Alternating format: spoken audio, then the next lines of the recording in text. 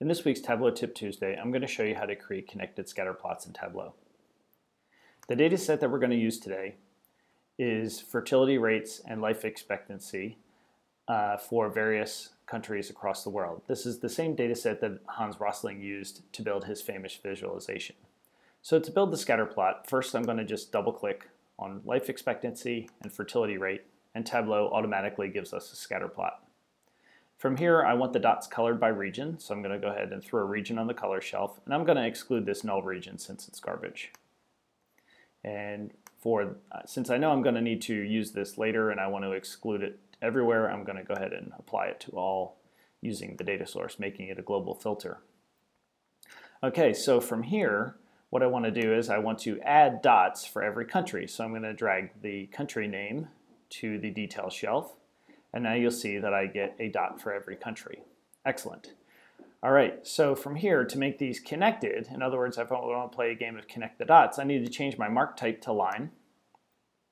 And what that does is it actually just kind of creates this spaghetti mess. So what I need to do is I need to tell Tableau what order to connect these dots, and that's what this path shelf does. And I want to connect them by year. So I'm going to take year and drag that to the path shelf. And now I get this really interesting visualization. So if I click on East Asia and Pacific, you can see all of their countries, etc. Now I'm going to go ahead and zoom in on the axis by unchecking the include 0 on both of them. And this is really neat. Okay, so let's call this our basic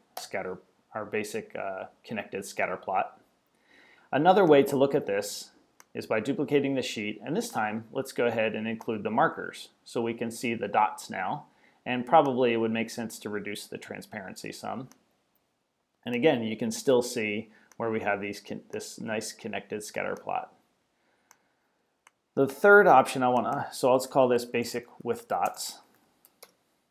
And the third one that I want to show you is an animated version of this. So I'm going to duplicate the sheet. Go ahead and move it over here to the right.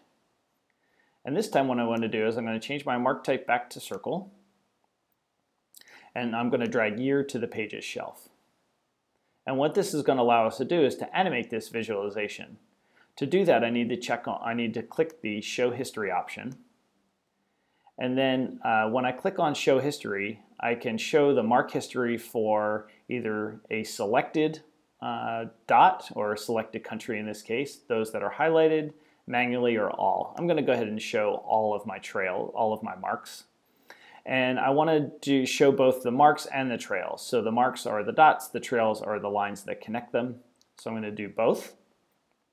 And I want these to really fade out. So I'm going to increase my fading of my marks. And for my trails, I want to go ahead and make those thin dashed lines. All right, so now when we play this, I'm going to speed it up since it's about 50 years worth of points. I'm going to go ahead and play this, and you can see this fantastic animation. And when I highlight a region, so say North America, it looks like it's probably hidden in there somewhere. So you can see the Middle East and North Africa moving up and to the left. That's terrific. East Asia and Pacific, really, really interesting. And that's it for this week's Tableau Tip Tuesday. Thanks for watching.